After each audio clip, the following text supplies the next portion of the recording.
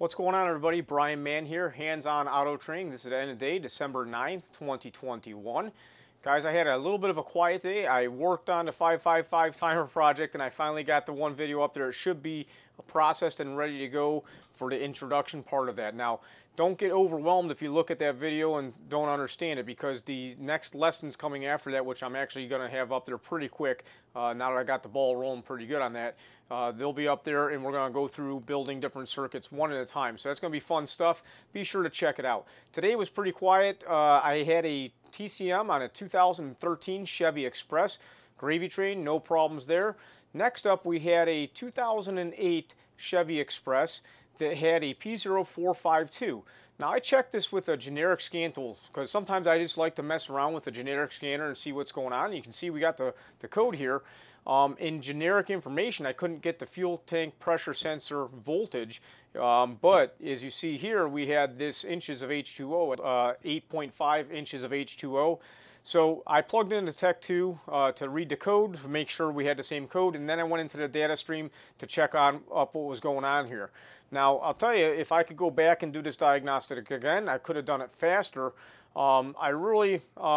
The vehicle was up in the air, it was on a lift, hard to open a door. I got all kinds of excuses, right? But here's what it comes down to. If I would have left the scan tool plugged in and watched the voltage as I horsed around with the wires, I probably would have found the problem a little bit quicker.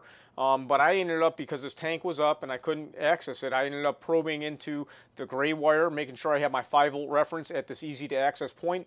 And I also checked on the green wire, which is a signal wire here, to make sure, see what the voltage was, and I had 0 volts on this green wire, or maybe it was like 30 millivolts, and I should be expecting around a volt or so, give or take, and we didn't have it. So I started trying to access the fuel tank, real hard to get to, but I ended up pushing and pulling on that wire, and I could get 1.5 volts to show up on that green circuit. So I knew our problem was between those 2 points on the vehicle. At that point, we dropped the tank a little bit, and I was able to find out that we had some very spread terminals for our fuel tank pressure sensor. The shop is going to go ahead and replace that pigtail and get that thing rolling. Now, I got to tell you, I got a new piece of test equipment. Check this out. Well, as you see here, I got my auto signal simulation tool, so I'm excited to see what this is about here.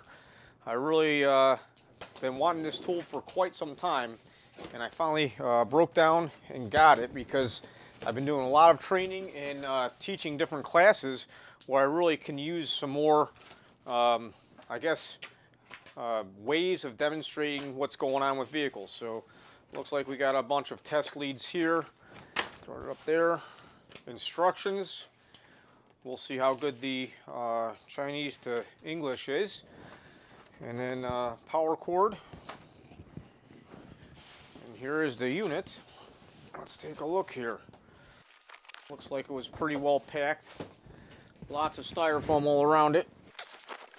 And there you go. A little bit of saran wrap action going on here. There you have it. This is what my new tool is like. This tool will output crank sensor, camshaft signal into a computer, and then we can test the output of the injectors and coils and all kinds of stuff. So this is good stuff. I've been waiting for this a long time. Guys, that was my day. I hope you're all doing well. Have a great evening. Bye-bye.